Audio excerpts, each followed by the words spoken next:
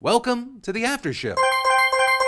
Or as some of you refer to it as the DeFranco dessert, which fine, I'm not gonna tell you not to call it that because once I do it, then that's what you will call it forever. But today's after show is just a little sneak peek. I don't know if you'll see it on the main show tomorrow, maybe it'll be next week or at some point. The Philip DeFranco show is going to have an at times different background because I'm getting my home office built right now. I really enjoyed what 80% of my company has really been able to do, work from home. Even though it sucked that most of the time I was working from home, it was because of like health issues or then COVID, there was something nice about doing it at home and then actually seeing the sun during the day. So right now, as I'm recording this, it's being built. It should be done by end of day, and we're all gonna experience it together. And actually, if there is anything with this, I wanna ask you guys, are you changing? Have you switched to work from home? Have they tried to get you to not work from home anymore? Are you one of the few that now works from home, but you wanna go back into the office? It's like part of me gets that. Like there is something nice about a communal experience and seeing another human being right in front of you. But at the same time, this is so convenient. I don't know. We'll see how it plays out. Hey,